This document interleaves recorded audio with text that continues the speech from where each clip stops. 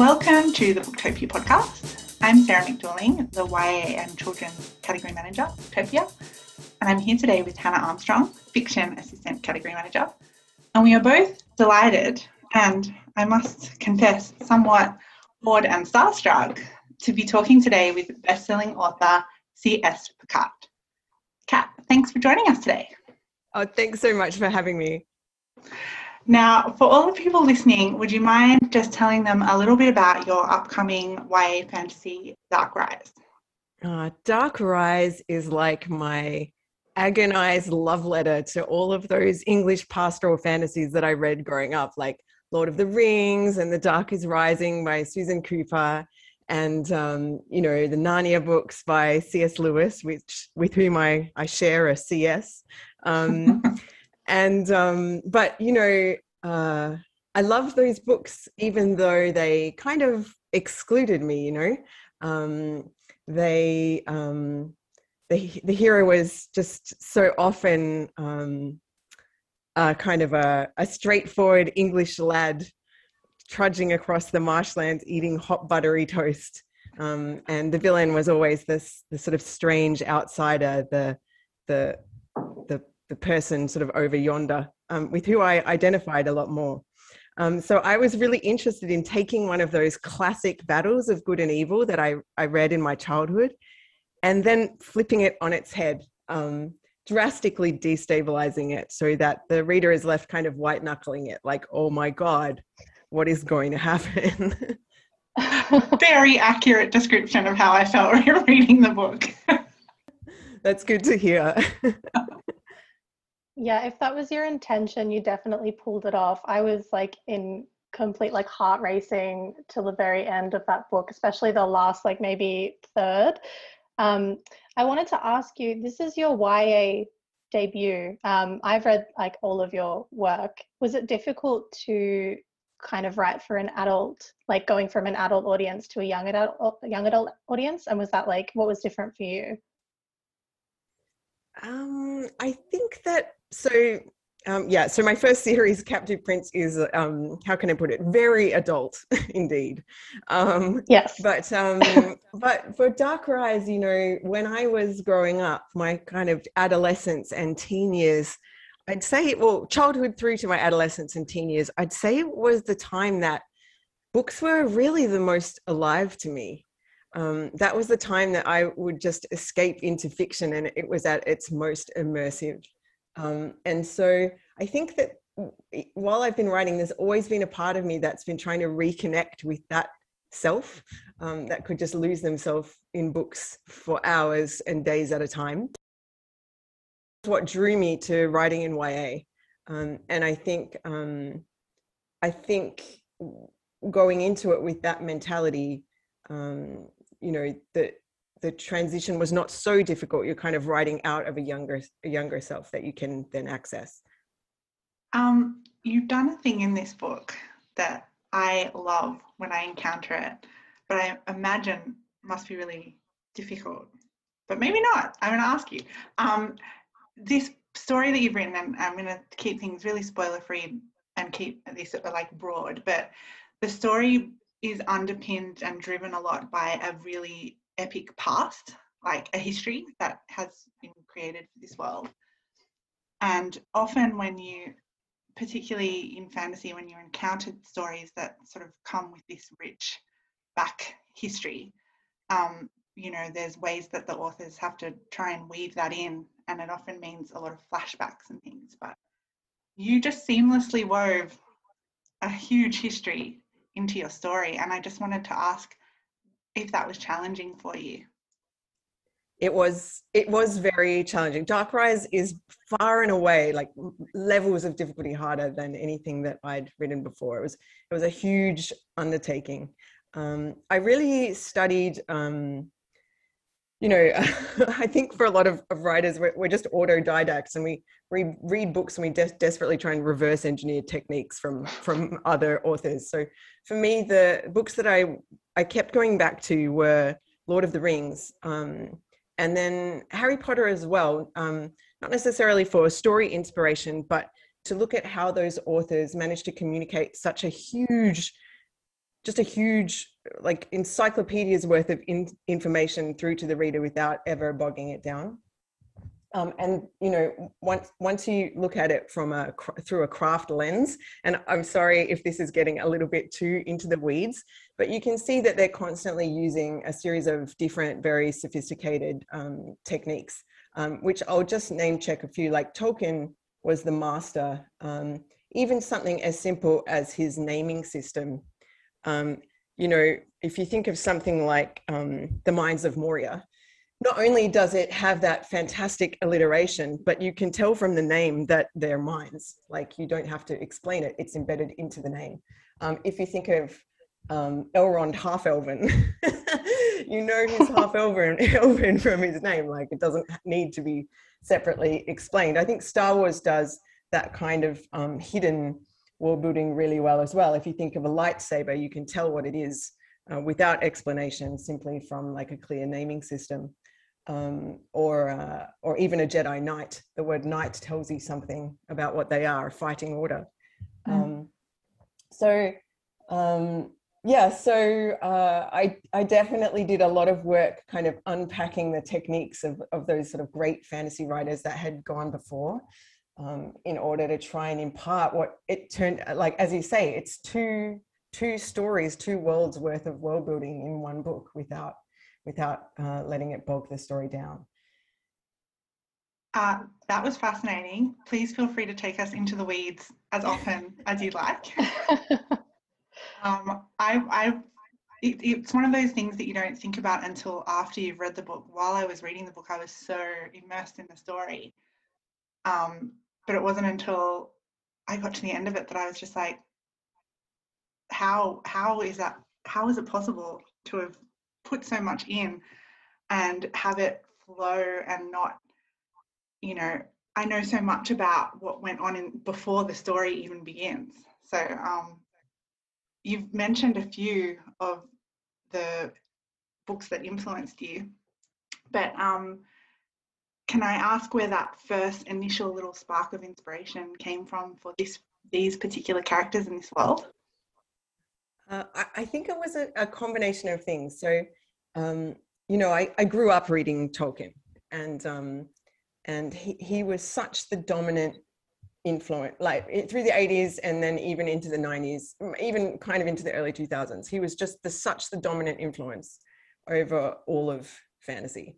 And the first writer that I saw kind of really take him on in a way that they did not simply collapse under his influence was George R.R. Martin with Game of Thrones.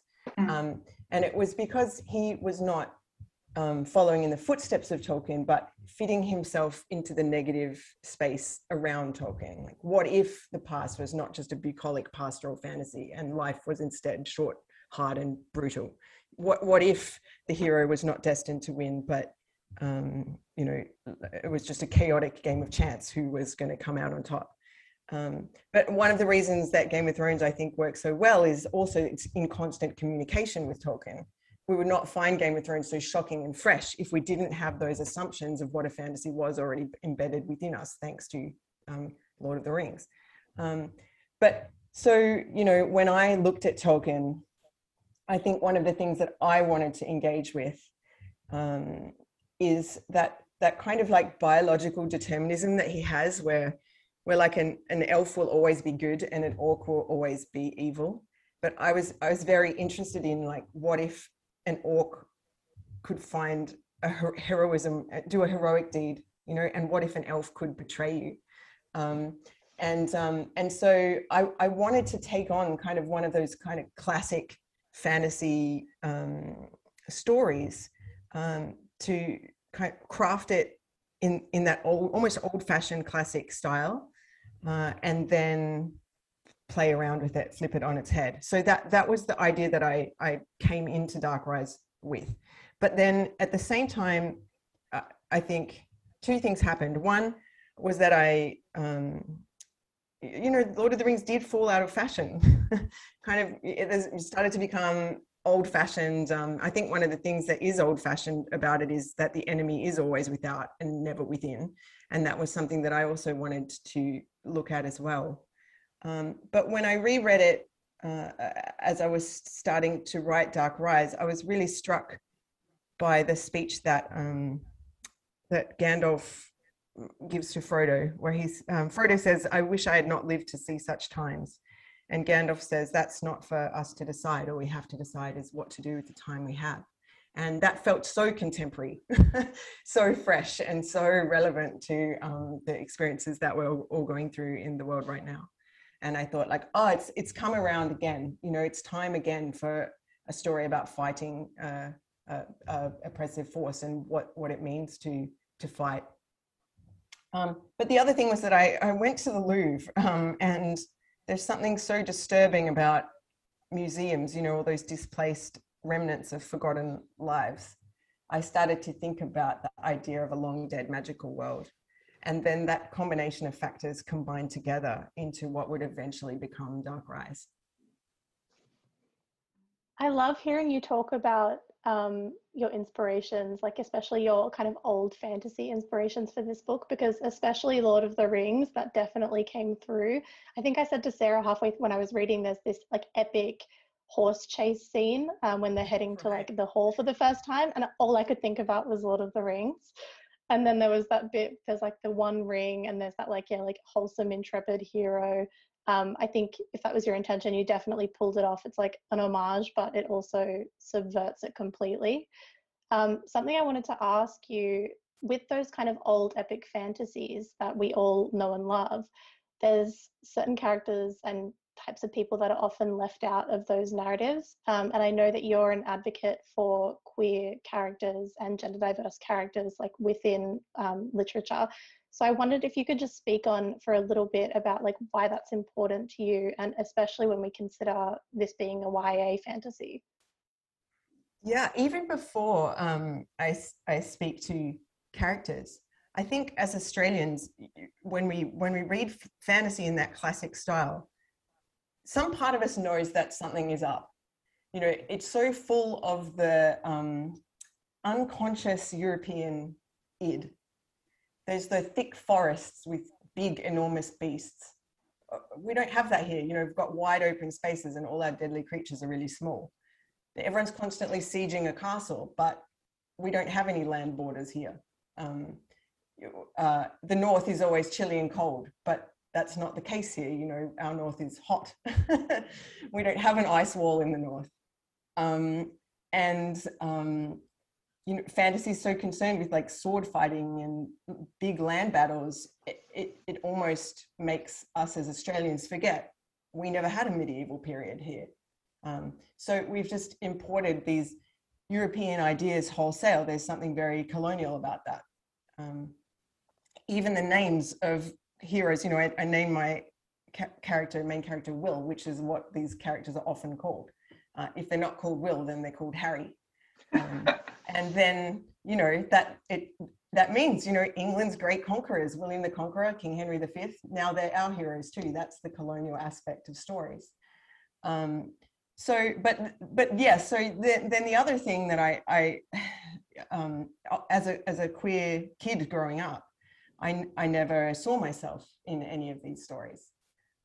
As many of us from different backgrounds or identities never really saw ourselves. You know, the three of us, even as women, if we're at the Battle of Helm's Deep in Tolkien, we'd be locked in the caves with the women and the children. We wouldn't be fighting with the heroes on the front. You know, I think that genre fiction, for me, it's the place where we create all of our modern myths. We've moved on from the period where we get our heroes from the classics or history, and we've replaced like Hercules with Harry Potter.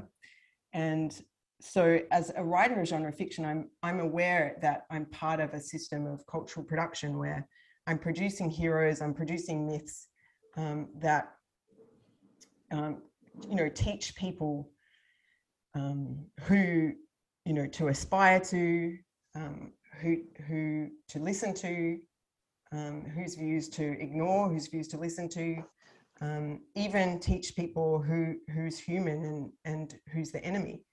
And so I think it's very important that when you're writing heroes, that you write a set of heroes that shows everyone that they can have a heroic self, that gives everyone a chance to aspire. I was really influenced by a comment from the writer Junot Diaz, where he said, we've got this idea that like a monster can't see itself in the mirror, like a vampire can't see itself in the mirror, but that in fact it's when you can't see yourself that you start to feel like a monster. Like it's almost the other way around.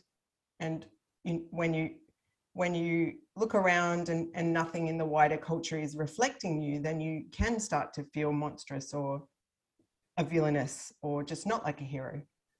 So I do think it's really important that fantasy, sci-fi, or genre fiction in general gives us characters that can inspire us all.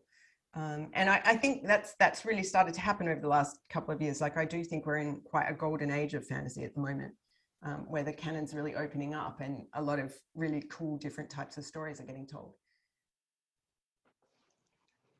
I have a thing that's not so much a question as just me saying a part of the book that I really liked, but it does sort of dovetail quite well into a question about heroes and villains that we do have for you. But leading up to that, there is a point, sometimes when I'm reading a book and there's a line of dialogue or just words that really strike a note with me, I have to write them down. And when I was reading your book, I had to stop to write down, I hope this isn't a spoiler. No. If this is a spoiler, then we'll edit it out afterwards. But there's a line that says, what you were is not as important as what you are, or as important as what you could be.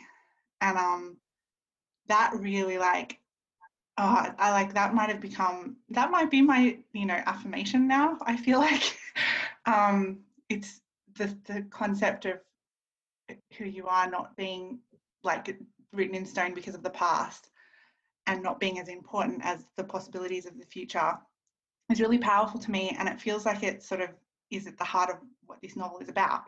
So that was just me saying I really liked that bit, and also wondering, was that a starting point for you, or did you come to that whilst writing the book? I'm so happy that you responded to that line.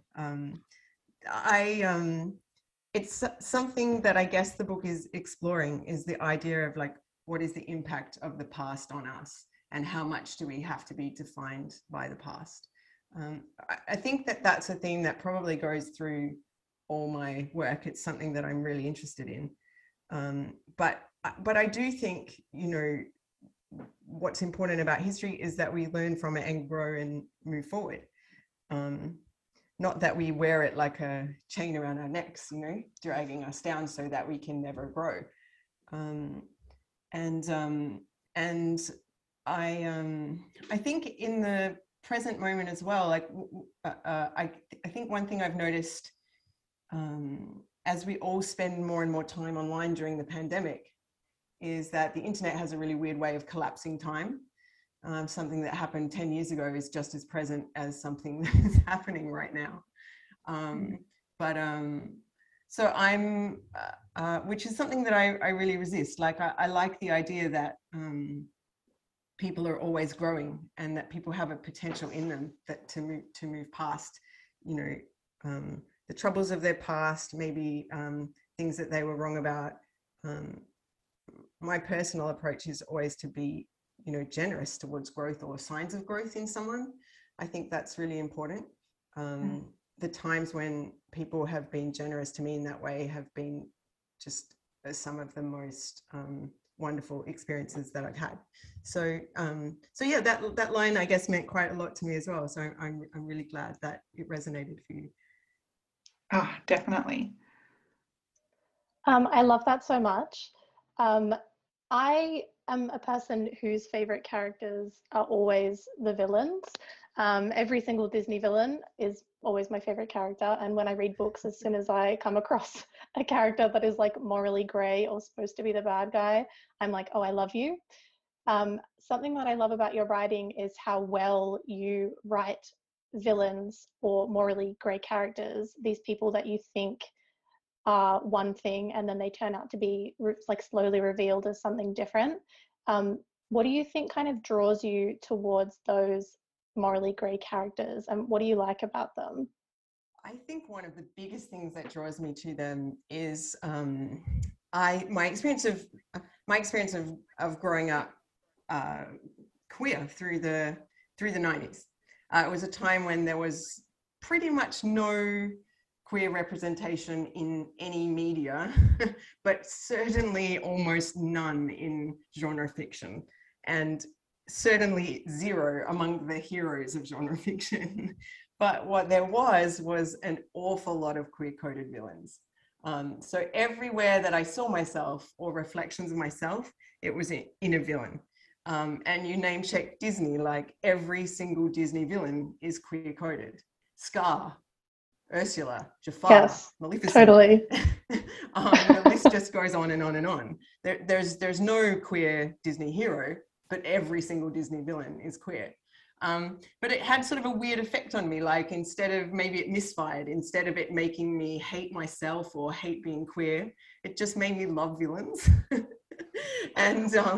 And because those were the characters that I was empathizing with, I had this yearning towards them, or this urge of seeing the hero always cut them down, or seeing them always killed or overthrown. My child self felt really like, but just give them a chance. Don't you understand? There's something, they're human too. There's something more to them. And so it just made me, that's the perspective that I'm thrown into inevitably when I read fantasy and science fiction. I remember when I read Harry Potter, I was waiting the whole series for Slytherins to become morally ambiguous, morally grey, with the exception of Snape. That never really happened. And I was devastated at the end when every Slytherin followed Voldemort. I was almost in disbelief. And I wanted to explore like those forgotten perspectives, because I think, as I said, I think it's possible for someone cast as a villain to do something heroic and grow and become something different at a certain moment in time. And I think it's also possible for so-called heroes to do terrible things as well. So I'm interested in those shades of grey and playing around in that space. You explored Yes. it so well in this story. I think I was thinking about it afterwards, and I think part of the appeal for me, or I don't know, probably to some respect universally for people in an anti-hero, is that none of us, I mean, you know, discounting megalomaniacs and stuff, none of us, I don't think, truly believe that we're hero material. Right. So when you see someone who has started out definitely not hero material make that hero's journey, it really, like, I don't know, it satisfies some core longing in yourself to be better, or to subvert expectations that people have of you. Yeah, I love the way you put that, and I absolutely agree. I have it's really difficult to not talk about spoilers in this podcast, but I am controlling myself. You have pretty much answered this question already. I think it's clear that you were writing towards an ending where you wanted to subvert some stereotypes. But I just wanted to know, because when something's so intricately done and it feels like your reveals and the movements towards the conclusion of this book are so grand scale and intricate, I always need to know, like, was the ending always super clear in your mind and you wrote towards it? Like, to what level do you plan everything out, and to what level did you sort of discover right? Yes, I'm 100% a planner, and this book was planned down to the last iota. I was writing towards the last line on the last page for pretty much the whole book. So I think in a way, Dark Rise started with that ending, and then it was about writing the best book to kind of create that kind of 1-2 setup payoff, so that it would land as powerfully as I could make it land. I've got a lot of friends who are writers, and they really talk about, they love, you know, writing, the feeling of discovery, and that if they know what happens, then they lose that freshness that pulls them through, and they lose the joy of writing. And I don't feel that at all. Like, the unknown is not exciting to me. It's just terrifying. If I don't know what's going to happen in my book, I just get this churning, horrible sensation. I like to plan everything, know every aspect of the book, and then begin to write manuscript. I'm such a slow writer as well, that if I was finding the book through a drafting process, it would take me honestly a decade to write a novel. So it's much more economical, as well as less terrifying to plan everything in the plotting stage. But I think, you know, we talked about Tolkien. I feel so envious of him in a way. His writing, the way he was allowed to write a book for 30 years with no distractions of the internet and no interruptions, and he wrote the entire trilogy as one. Didn't write book 1, have it published, and then move forward to write book 2, as we do in the modern publishing age. Planning the whole thing, when you write everything as a whole, you know, you concede things at the beginning of book 1 that will pay off at the end of book 3. You know, the Chekhov's gun that goes off at the very end of the series. Since I can't write the entire thing from beginning to end before publishing, but what I can do is plan the whole thing, and it will allow me to have those repeated, those kind of setups and payoffs that will hopefully kind of keep. I've buried the mines that will hopefully keep going off throughout the rest of the trilogy. I'm too excited. Knowing that you've planned everything out like to the last detail like that, it actually like gives me butterflies. I love when you hear an author like they know exactly what they're doing, and you obviously, like, when I was reading, I reread Dark Rise like last night, and reading it knowing how it turns out, when you go back in and you see those little things that are seeded throughout, it's so cleverly done. That's not a question. All along. It was all there if you just looked. I love that so much. I just wanted to ask a little bit of a fun question. As I was reading this, I kept thinking about how like cinematic it felt to me, and it was very visual. And I think something like this would translate really well to the screen. I just wondered if you'd had any kind of thoughts, like in a perfect world, what kind of like actors and actresses would you want to cast in a movie adaptation of Dark Rise? Wait, can I throw that back on you? Who would you cast in? Timothy Chalamet as well. Timothy Chalamet as well. Oh, he does have that like super aesthetic look, doesn't he? The cheekbones and the dark hair and the fair skin. Yeah, the only thing is, I guess he's probably a bit aged out of the character, but I don't know, I would buy it. Or isn't he playing he's playing Paul from Dune, right? He's playing a 15-year-old right now. Yeah. Surely he can play a 16-year-old in 5 years. Yeah. He has a very youthful face. I think he could pull it off. Yeah. I mentally cast him when I was reading it. There's a few descriptions of Will where I was just like, yeah, that's some Chalamet vibes. I don't know who you would get to play James. That's beyond me. You get some kind of British actor. I think that they just churn out those those blonde kind of overbred English actors.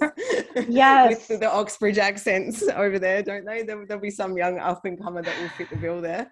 I'll have to be an unknown. Perfect. Yeah. Yes.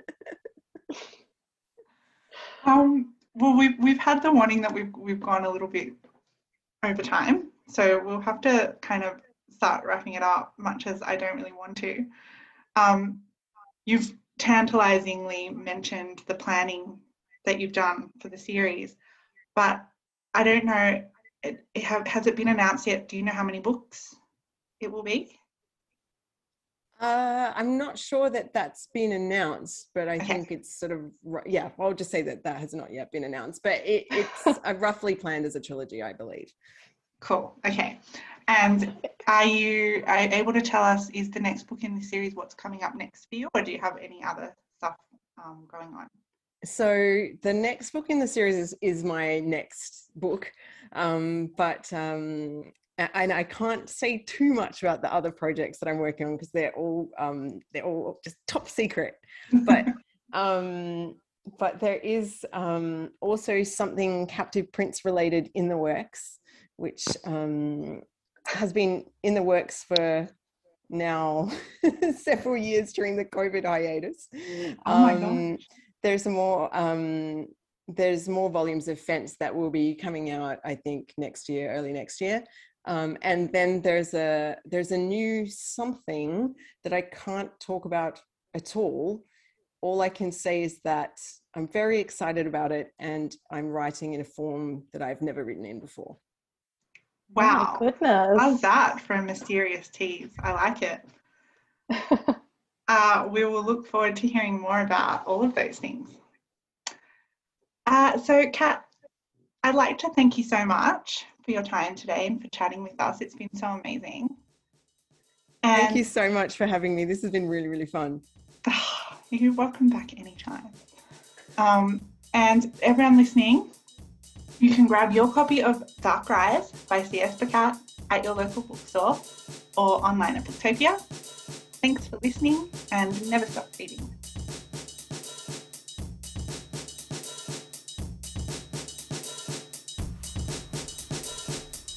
Thank you for listening to the Booktopia podcast channel. Don't forget, you can subscribe to us on SoundCloud and iTunes for free and get access to hundreds of author discussions, book analysis pieces, and more. Or, if your eyes need a workout, head to Booktopia TV on YouTube.